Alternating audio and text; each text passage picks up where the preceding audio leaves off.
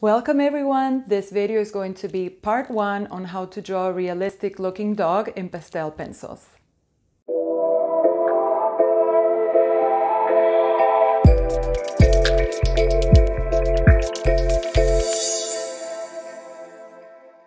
Welcome to my channel. My name is Julieta and I'm a portrait artist, and if you've been here before, welcome back. And if it's your first time here, welcome, and I hope you enjoy this video as well as other videos where I teach you tips and tricks on how to draw realistic looking portraits of humans as well as dogs. So this video is going to be part 1 of a 2-part video where I teach you how to draw a realistic looking dog, in this case a Chihuahua mix, using pastel pencils. So stay tuned and I hope you enjoy the video. Our light is concerned today, I had already done a layer of like very light yellow, kind of like a canary yellow, I don't know how you would explain it, just as a base. And now I'm doing charcoal gray. And as you can see, first thing I did was just lay the color always in the same direction. By that I mean, I'll show you again, I don't do this and then I go this way. I always follow the same direction. If I'm going to go, let's say, northwest, I keep going northwest. No pun intended with Kim Kardashian's kid. I did not mean it that way, but you know what I mean. All right, so something like this. Next step, we're going to take a Q-tip. Again, as I said before, a few seconds ago, I'm a frugal artist. I am a lot into sticking to one's budget and just putting the work and your energy and actually doing the work and getting the experience, and then everything will fall into place. So you can use items, a lot of items that are already at your house, that you don't have to go and buy them at specialty art stores. But some things you do have to invest on if you want a good quality artwork as a result.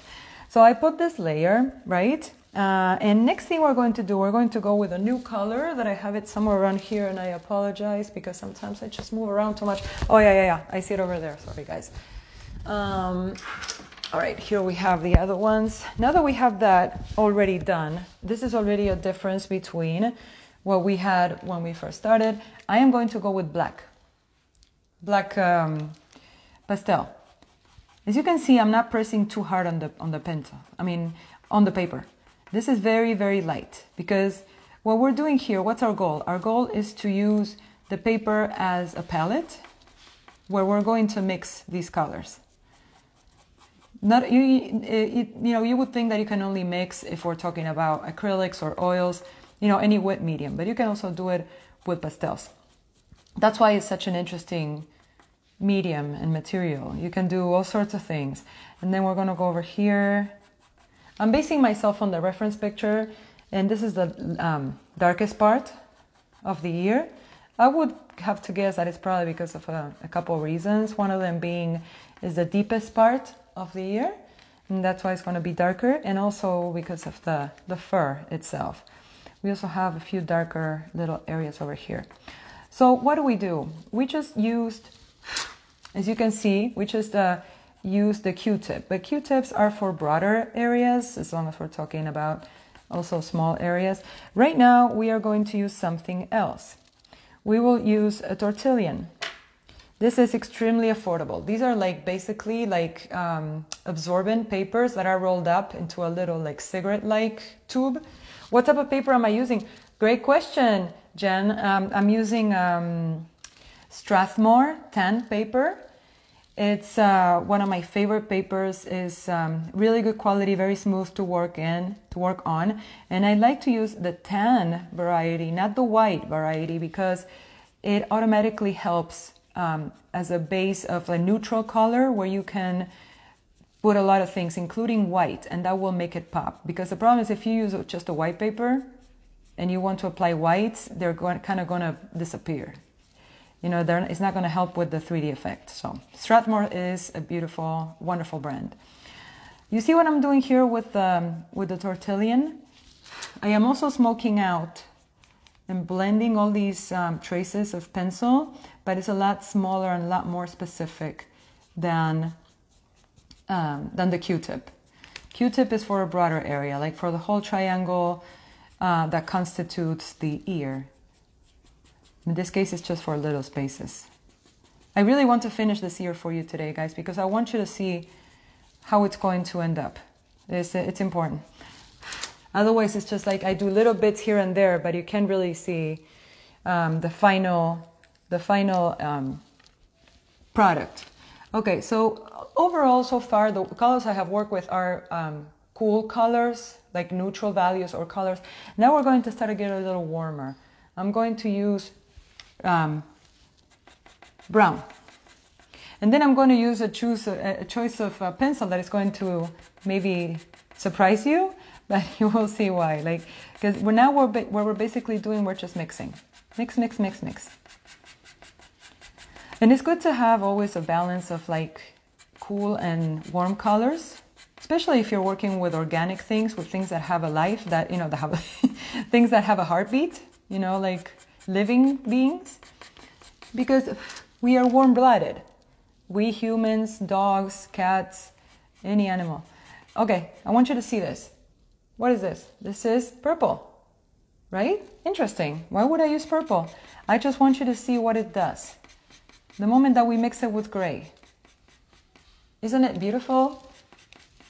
It's not necessarily brown, but it's something along the lines of earthy, like it's something that you actually have to do as you go. You have to experiment. If you feel insecure and you're not sure if, oh no, I don't know if I want to do it on the pen, on the paper itself, on the artwork itself. Well, get another piece of paper that you can just practice on, and that's where you do your color testing. That's always a great option. That's something I would actually recommend you to do. Okay, I'm just going to give this a little bit more depth, and then we're going to start giving it the fun part. We're going to start doing the fun part, which is making it look real. Just a couple more touches of dark. Son of Hell, welcome. Great to see you. I haven't seen you in a while. And then Marcel, great to have you guys. Always great to have you. Tell me what you're doing, what kind of artwork you're working on at the moment. You can always share them, and if you send them to me, I will tag you. And I just love all that stuff, like supporting each other, learning from each other.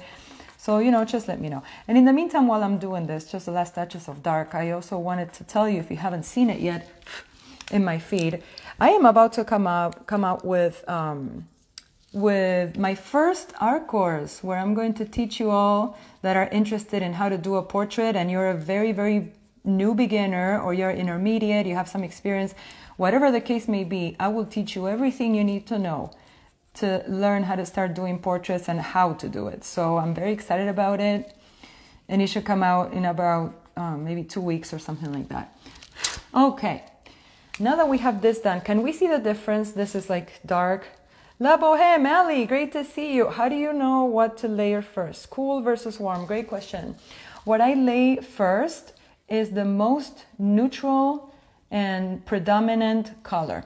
Let's take this as an example, right? The whole dog. You would look at this dog with the naked eye, whether you're an artist or not, and you're like, yeah, this is like yellowish / light brown dog, right? So you pick that up, you see that with your artistic eye, and that's what I do first. I do a whole layer. You can go back to my early tutorials of this dog, and that's what you're going to see. I just did a whole layer where I mixed pastel sticks. One is yellow, the other one is kind of like earthy tan color, and then I used the tissue and I went like that. I just did a whole uniform layer of the same tone. That's what I started to work on. Once that's done, that's when I start developing the specific colors. And I hope that helps, because that's a very, very good question. When people are not sure, like all that stuff, that's usually what you do. And sorry, right now I'm like looking for a color that oh no, I haven't lost it. Sorry about that. I haven't lost it. I am actually going to, these are the darker ones, the bases. I'm just going to put them here. And now we're going to move on to the lighter ones. Okay, what are we doing here? We are using 2 different types of yellow. We're using, this one is called ivory, according to the Carbothello, and this one is called, I don't know, I think canary yellow, something like that, if I'm not mistaken. This is where the magic is going to start happening, guys, so bear with me here. Okay, now we're going to start doing the details. Something like this. Can we see that? Now it's going to stop being flat. Now this is going to start taking some shape. My friends, thank you so much for watching this video. I hope you found it useful and I hope you were able to learn something. And if you have any comments, any requests, or any questions, please leave them down below and consider subscribing to this channel if you like this video. And any tips that you may have are going to help me improve as an artist, as well as sharing with you whatever it is that you find useful in order for you to become an amazing artist. So thank you very, very much for watching, and don't forget to check out my website to grab your free tutorial on how to draw a realistic looking face. So thank you very much for being here, and I look forward to seeing you in my next video. Bye bye now.